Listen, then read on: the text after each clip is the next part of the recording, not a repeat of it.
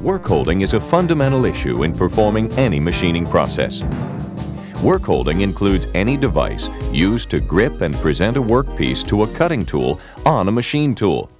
It includes clamps, vices, fixtures, chucks, and more.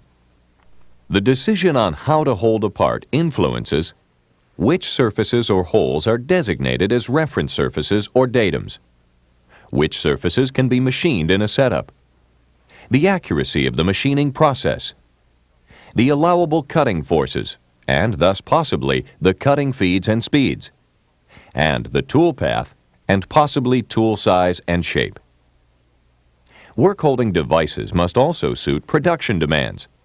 They should be easy to unload and load. They must permit access of cutting tools to the workpiece so that multiple operations may be performed in one clamping. The work-holding setup and teardown should be as simple and as fast as possible. And for economy, standard catalog items must be used where possible. A machined part has certain planes, lines, and/or holes from which other points are measured. These reference points or planes are called datums.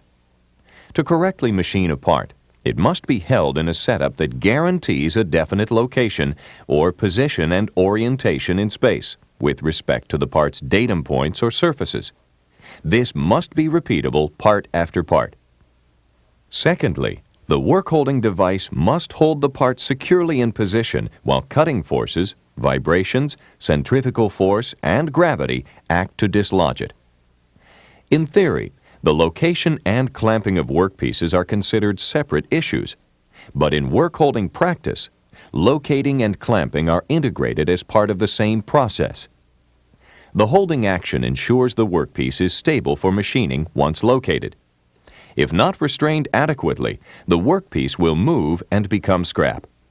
Conversely, the clamping force must not be inappropriately excessive, so as to distort, gouge, or break the workpiece.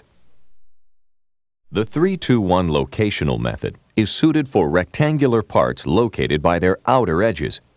With this method, 6 points of contact, or locators, on the faces of an object cancel 9 of the 12 degrees of freedom.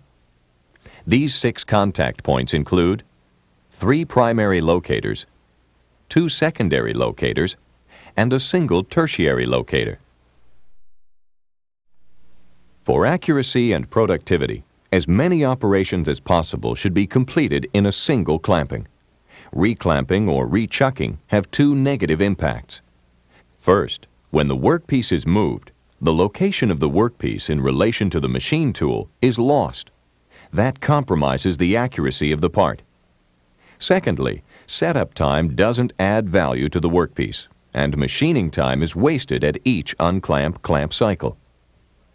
Although a single clamping is ideal, 2 or more clampings or chuckings may be required when datum surfaces must be machined first, or a through hole has steps on both sides, or a part has blind holes on opposite sides.